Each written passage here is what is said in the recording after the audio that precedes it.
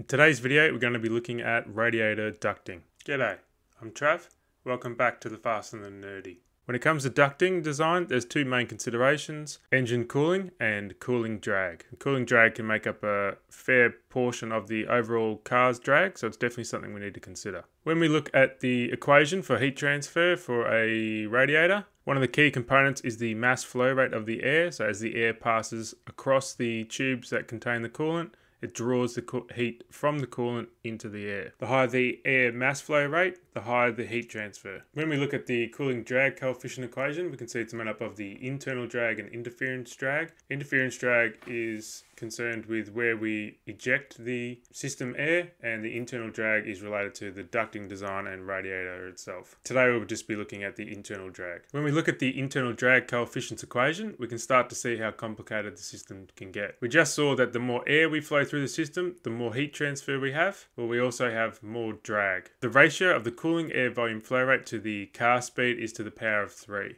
So that heavily influences the amount of internal drag we have. The cooling air volume flow rate is just the mass air flow rate divided by density. So there's a trade-off. We want more air for more heat transfer, but more air also generates a lot more internal drag. So we want to reduce the amount of air flowing through the system, but increase the amount of air flowing through the radiator. And we can do that using ducting. Air flows through a radiator is not due to the amount of air flowing at it, but the pressure differential between the inlet side and the exit side of the radiator. As our ducting is a closed system, we have the same amount of mass flow at any point. If we have any area changes, we just change our velocity. So for example, here at point 2, we have a smaller area, so our velocity increases, and the opposite is true of point 3. As our mass flow rate doesn't change no matter where we are in the system, we can use this and Bernoulli's theorem to manipulate the amount of pressure we have on the inlet and the outlet side. Bernoulli's theorem simply states that within a closed system, the total pressure is the same at any given point, but the amount each of its two components, static pressure and dynamic pressure, contributes will vary.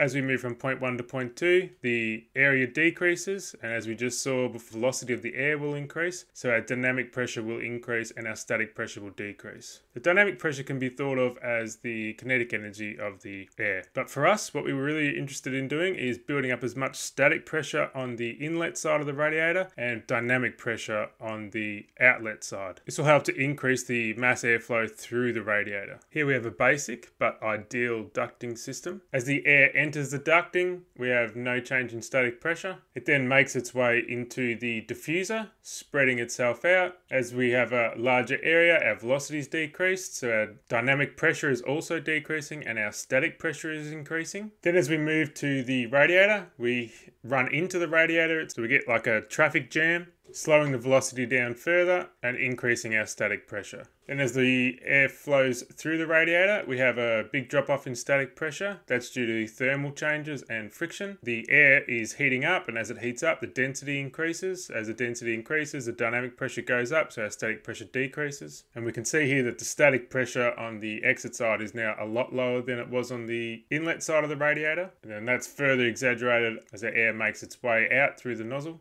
The area is decreasing, so our velocity is increasing, so our static pressure is decreasing. And then the air exits the ducting, hopefully in an area of low static pressure. And that's it for today's video. I hope you'd enjoyed it. If you did, feel free to give it a like. And we have, you can also click on this video here, which will go through a more practical application of the theory. Have a great day.